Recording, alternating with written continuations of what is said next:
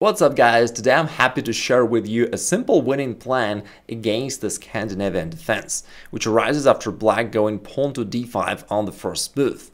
And what I've noticed about it is that very often white players don't know that much about it. It's a less mainstream opening compared to the Italian game or the Sicilian defense. And so white players just play normal moves. They capture here, then they develop the knight, attacking this queen. So far so good. After queen a5, they play something like d4 or knight f3. Black develops, white develops knight as well. Looks like white is playing common sense, absolutely perfect moves, but here's the problem. Within just a couple moves, white often finds themselves in a losing position, because black has a powerful attacking plan and white is not sure how to deal with it. So first black goes bishop g4, pinning the knight down to the queen. White thinks to himself, okay, let me neutralize the pin by playing bishop e2. Okay, black goes knight c6, and now it starts being slightly annoying that black is putting pressure here, but white thinks to himself, okay, let me castle. I get a castle anyway.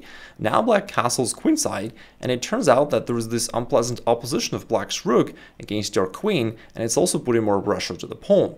Now white is trying to hold on to this pawn by playing bishop e3, but after e5, white is actually already quite in a big trouble. You can see that black is attacking this pawn, the pawn is pinned down to the queen once again, black is putting pressure that way, the knight is adding pressure, and like very often even relatively strong players just can't get out of an opening and are got crushed real quick. That's the issue of you playing against the Scandinavian defense without knowing really well what to do. And here's our time to turn the situation around. Knowing what to anticipate from black, you can prevent them from doing just that, leaving them completely clueless of what to do. So we know that they expect you to develop your knight over here so that they can counter it with bishop g4, pinning your knight. And therefore we just don't. We don't move the knight over here just yet. Secondly, we know that as soon as you put this pawn to d4, they're going to target it in a very near future, and so we just don't put our pawn there as well. So what do you do instead? Well, you play bishop c4 first, and then you solidify it by playing pawn to d3. Let's say after black goes knight f6 or any other move, you play pawn to d3. And notice that now your position is so solid that there is just absolutely nothing they can possibly attack anywhere, right? If your pawn is on d3, it is defended, right? Your bishop is defending, everything is defending. And here's another beauty of this thing. At some point, let's say they go c6, for example, here, very common move in the Scandinavian defense, controlling some central squares, but also preparing for the queen to escape to if necessary. And you then play bishop d2, and also you have the same setup that you play no matter what black does.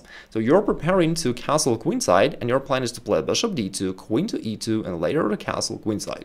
So just do that. Also, bishop d2 potentially targets this queen. Somewhere in the future, you may wish to use that tactical motif.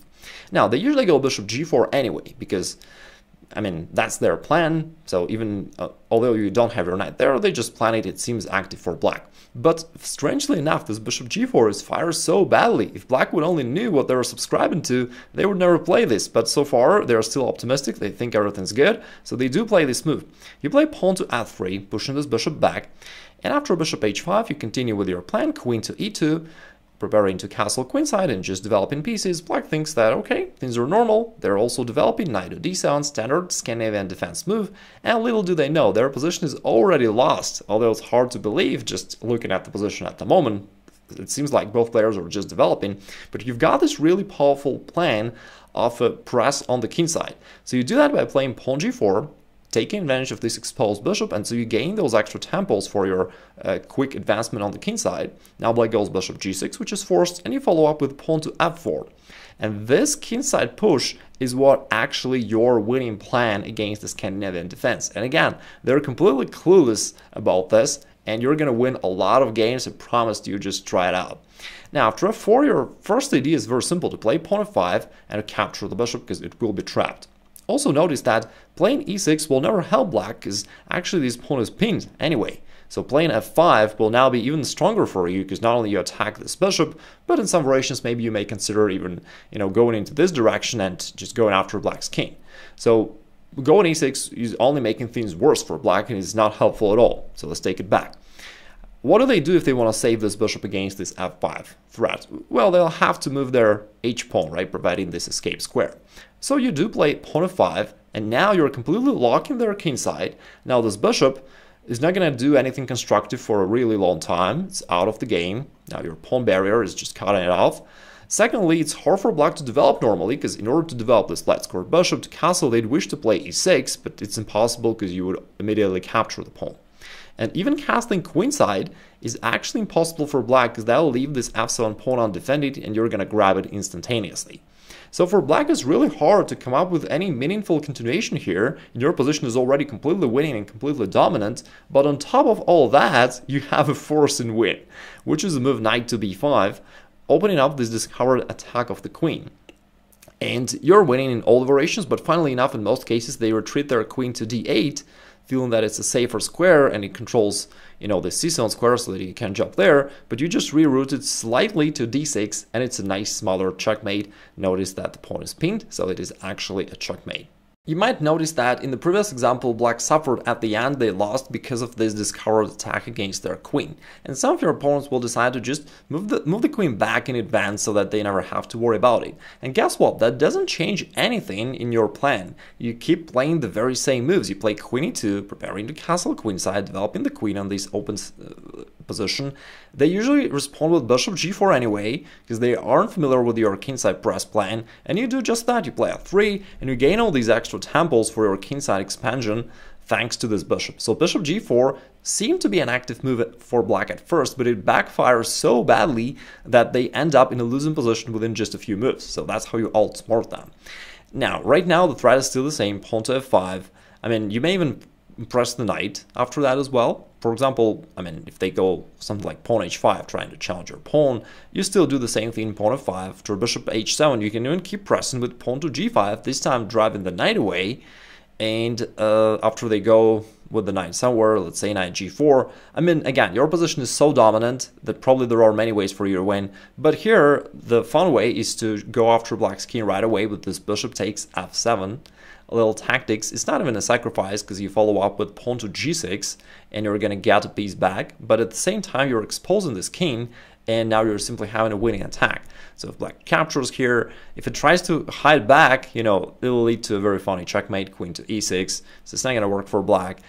If instead it captures over here, it's pretty obvious that the king is deadly exposed. You're going to keep chasing it. Similarly, after knight f6, for example, you can go knight f3, and then you follow up with rook g1 check, knight g5, and it's over. So that's how, once again, you win with this kingside press instantaneously against black, who's absolutely clueless what the heck is going on here.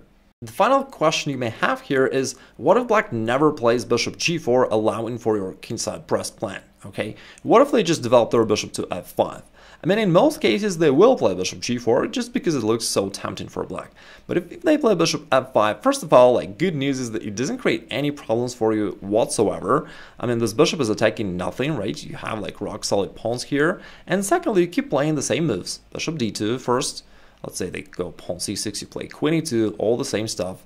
They play pawn e6, and now there's also an additional interesting idea that you may deploy against this bishop f5 development.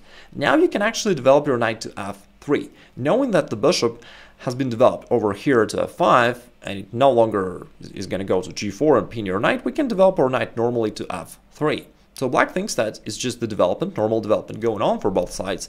They're playing something like knight d7, but then you have another interesting attacking plan, and it's also quite sudden. You go knight to d4, taking advantage of the fact that, unlike the mainline variations where you have your pawn over here, now this square d4 is vacant for your knight, and you can jump over there, attack this bishop on f5, and as it goes back, you can then sack one of your minor pieces on e6.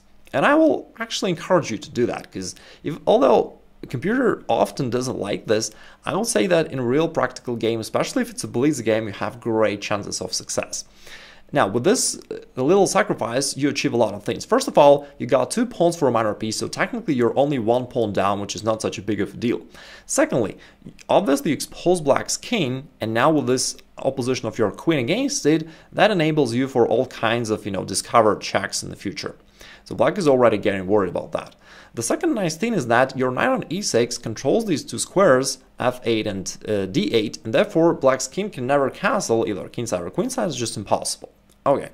Finally, your knight from e6 also looks at this square c7, and from there is going to fork the king and the rook. So if black ever moves their queen away, or if you use this discover check idea, you can land your knight to c7 and then grab the rook. So that's another attacking plan. You see how you've got a lot of attacking ideas. And even if Stockfish can find a perfect defense for black, it shouldn't stop you from using it. I think that, again, in most cases, you're going to win. Just like Mikhail Tal said that there are 2 types of sacrifices, the correct ones and mine, so you can also feel free to do that. In most cases, actually, according to the database, black played a losing mistake right away. They notice that it's unpleasant to have their king there, and they move king to f7, hoping to play rook e8, something like that. But you just go knight g5, check to the king, and it ends very quick into something like scholar's checkmate, and that is basically it. So this is another really cool attacking plan. In case black does not develop their bishop to g4, you still have this interesting idea at hand. Now let me know what you think about this, or if you have any questions or doubts about this variation in comments down below, and I'll be sure to follow up. And also to those of you who feel that mastery in openings is not enough to level up your chess overall, I'm with you 100%. Chess is a strategic game after all, and if you want to learn that side of chess, I'd recommend that you check out this free masterclass by clicking the link over there. Keep crushing it, and I'll talk to you soon.